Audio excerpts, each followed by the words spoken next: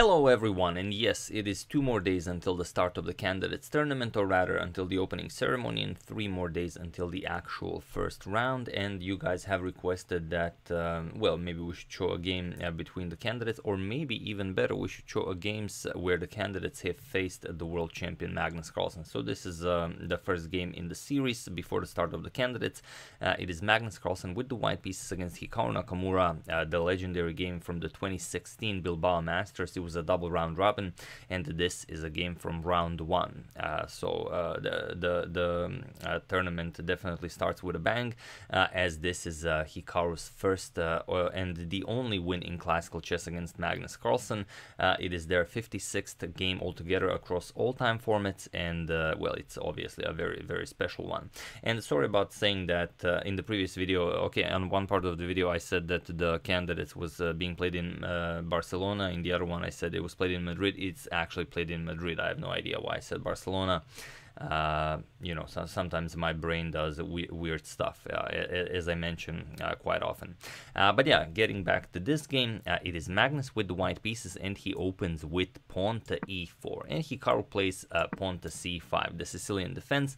And this is the, like I said, this is the 56th game that they played all together, and this is the 5th time Hikaru employs the Sicilian defense against Magnus. And Magnus doesn't go for the standard knight f3, he goes for knight to e2, the so-called Carlsen variation, or sometimes the Chameleon variation. The position can transpose into a normal Sicilian if white plays d4, but also white doesn't have to play this. So here we have d6 by Hikaru, and now not d4 but rather knight b to c3. Now we're going to have g3, bishop to g2, and of course Magnus will fianchetto the light square bishop and castle king side. So pawn to a6, and now g3. We have g6, bishop to g2, bishop to g7, and now Magnus strikes in the center with pawn to d4. We have c captures on d4, knight captures on d4, and knight to f6 now. Both players castle, so castles, and now we have pawn to b3. Nowadays this is still being played, even though but the engines say that you have to play h3 here, so h3 is the most popular move. But in 2016 pawn to b3, or maybe it was even most popular in 2016 to go h3, maybe b3, sort of a surprise for Hikaru, it's hard to say. So knight to c6, we have knight captures on c6, b captures on c6, and now bishop to b2. So it was scary opening up the diagonal like this, but everything works perfectly fine. And now queen to a5, sort of putting a lot of pressure on this knight on c3, but it's very hard to take advantage of this. Just to give you a silly idea, let's say you play rook to e1. It seems like Hikaru can just win a pawn here. Knight captures on e4, and you're up a pawn, because if knight captures, then we just capture the bishop, and we're just threatening to pick up a piece here. But you would be very wrong to do this, because after rook captures on e4 and bishop captures on c3, what is that one move that always wins the game for white most of the time? It is of course pawn to b4. Now you're threatening to pick up the queen, the bishop. The only way to prevent this is bishop captures on b4, and now queen d4, threatening checkmate and winning the piece, and of course black would resign here. So but okay, nothing like this happens in the game. It's just you know, for some extra fun. Knight to a4, and now if the knight moves, we can easily trade the bishops here, and the bishop to g4, attacking Carlsen's queen. Queen to e1, Magnus offers a queen trade, and now queen to h5. Hikaru declines, because why would you trade and allow Magnus to simply develop his rooks for free? So queen to h5, and now we have pawn to f3, and this pawn to f3, I believe, is the start of white's downfall, because even though it's a great move to play, it is much safer to just go captures, and you know, just take the game from here. We trade the queens, and that's it. But okay, we have f3 challenging the bishop. Now Hikaru plays bishop to h3, and now pawn to g4. Now it seems like it could get very ugly, because if queen h6, bishop to c1, but this is exactly what Hikaru does. Queen h6, and now even if bishop c1, just g5, and it looks weird, but it works for black. There's nothing wrong with this. So instead Magnus first plays bishop rook to d1, and now pawn to g5. We have bishop to c1, but it's hard to take advantage of this. So Hikaru just plays bishop captures, king captures, and queen to g6 now, getting the queen away from this diagonal. diagonal, and now even considering just busting open the position with h5. So Magnus does this instead. He plays h4. But before we check out what actually happened in the game, let's see what happens if knight to b6, because this is the real way to play this position. But it's such a weird move to play. For example, if rook 8 to d8 or anywhere else, we remaneuver the knight to c4, and now after, let's say, h5, we play h3. That's how you want to play this. And now you will have this maneuver of knight to e3 to f5, which is just a beautiful square for the knight. The only way for black to prevent this is to play e6, but if you play e6 to take away the f5 square from the knight, then you weaken the d6 square. So that's how white keeps the edge in this position. But okay, Magnus played h4 right away. G captures on h4, queen captures on h4, and now Hikaru just breaks free in the center with pawn to d5. And now Magnus has to decide, does he play e5 or does he play something else? Because if you play e5, then you allow queen captures on c2 with check. But this is, again, the absolute best way to play this. For example, e5, knight to d7 attacks the e5 pawn. We're going to play f4, and we have to allow queen captures on c2 with check. But after rook d2, the queen will move. Let's say queen e4 check, king to g1. The game continues. And it's a fine position for both white and black, but it's still, the white king is completely wide open. White does have the incredible pressure here with the pawns, but still, it's very, very difficult to actually play this. But okay, after d5, Magnus plays g5 instead. He kicks away the knight this way, but Hikaru doesn't have to move the knight. So this is sort of a bit of an inferior move by Magnus. So here, d captures on e4, just grabbing the pawn, as of course the g-pawn cannot move. We have f4, now threatening f5, but Hikaru just plays e6. And there's no good way to play this with white. Magnus now plays c4. Hikaru brings the rook to the open d file. Rook f to d8, and now we have rook d to e1. Again, we have to consider this knight to b6 move, but nothing great is happening here, because black can just trade, for example, captures, and play e3, now with the threat of queen to c2 check. That's the problem. And now we would have something like f5, queen captures, now we can pick up the knight, still queen to c2 with check, bishop d2, we're going to capture the rook, capture the pawn, now queen e2 check, bishop to f2, and finally rook to d8, getting the rook out of there, and preparing rook to d2, or maybe rook to d3.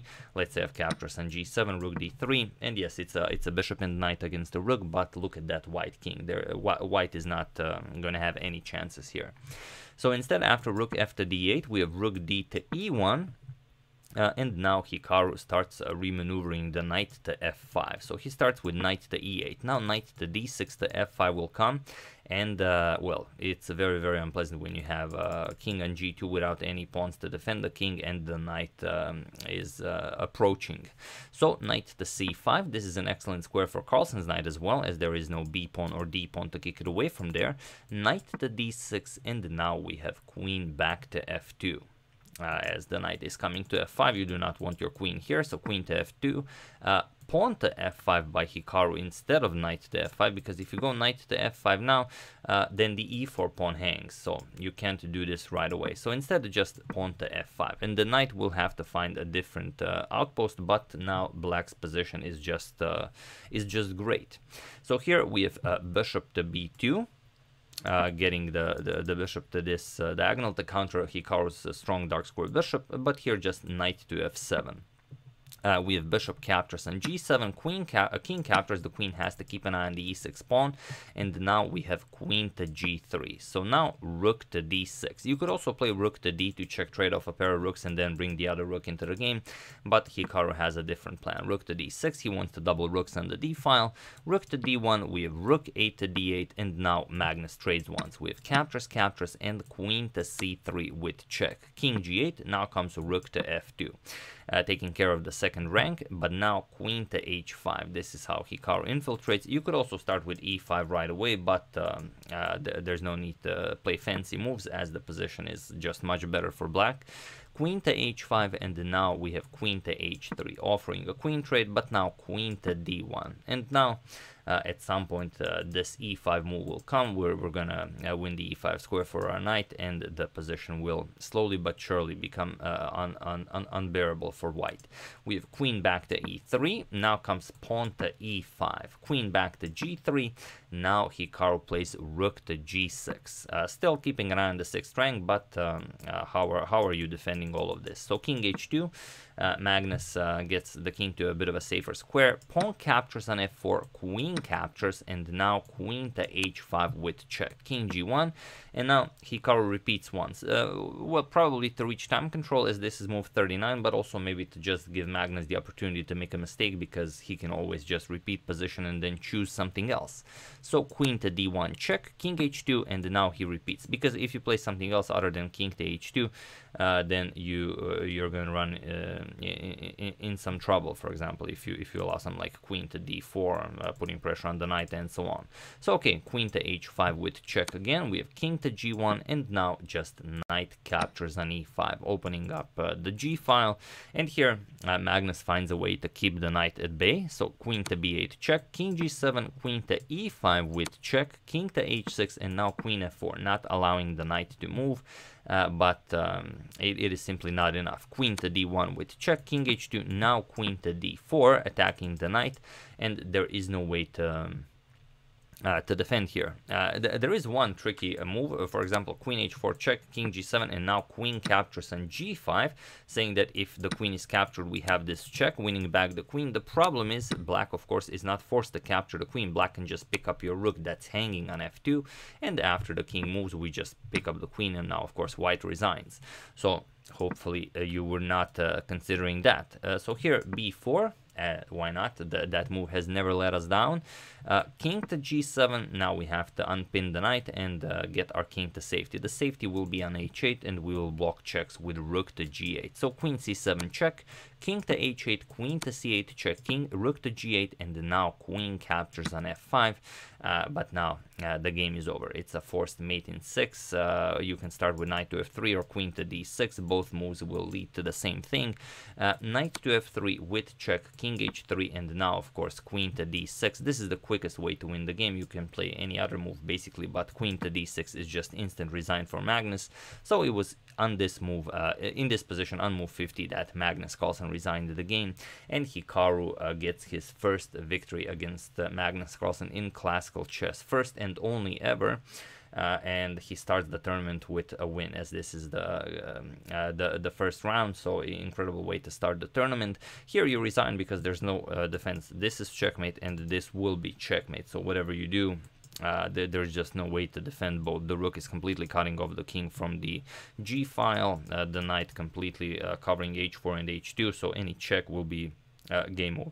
So there is no way to play this. It is that's just game. Even if you try giving up some material, we still just play queen h6 check, and that's it. You have to block with the queen. This is checkmate. So there's nothing you can even try here. So interestingly, even though Hikaru got his win against Magnus in classical in round 1, so he definitely started the tournament on a high note, it was Magnus Carlsen who won the tournament, because this was one of those tournaments where you get 3 points for a win. That's how they played it in Bilbao in 2016. And as you can see, pretty much everyone just drew their games. Anish Giri 0 wins 7 draws, Karyakin 0 wins 9 draws, Wei Yi 1 win 8 draws, Wesley So 1 win 8 draws, Hikaru 1 win, this one against Magnus, and 9 draws, but Magnus 4 wins, 1 loss, that one to Hikaru that we've just shown, and only 5 draws, so Magnus wins this by a 5-point margin, Hikaru clinching the 3rd place. Then we have Wesley and Wei Yi with 11, Sergei Karyakin with 9, and Anish with 7 points. So that is the story of how Magnus defeated, of how Hikaru defeated Magnus in classical in 2016 in Bilbao. It was a pretty wild game. Many you know, opportunities missed by both sides, but once Magnus's king just was completely in the open, and even though you could actually play this position maybe to a draw, it's just incredibly difficult to do so with such an open king. So yeah, that's the game. Hope you guys enjoyed it. Nowadays, maybe people feel more comfortable playing with an open king, as the engines really showed us the way. They say that it's perfectly fine. You have nothing to worry about. You just have to play the strongest move all the time, and you're gonna be completely fine. But maybe in 2016 it was a bit too much to ask. So we'll see if Hikaru will bring his absolute best classical stuff in the candidates tournament. You guys are also welcome to suggest other games using hashtag suggestion. You know, we can cover some other games before the start of the candidates. So yeah, that's the game. Hope you guys enjoyed this one. I really enjoyed covering it. I would like to thank Martin Georg Paparik, Gaurav Mishra, Michael Kalber, Nagarjuna Ponugoti, and Narendra Yadala for a contribution to my channel. Thank you a lot. I really appreciate it. As usual, you can check 2 of my previous videos here. Thank you all for watching, and I will see you soon, continuing to check up on your wonderful suggestions such as this one, and covering the games of the candidates before the actual start of the candidates on June 17th. Thank you all. I will see you soon, and have an excellent rest of your day.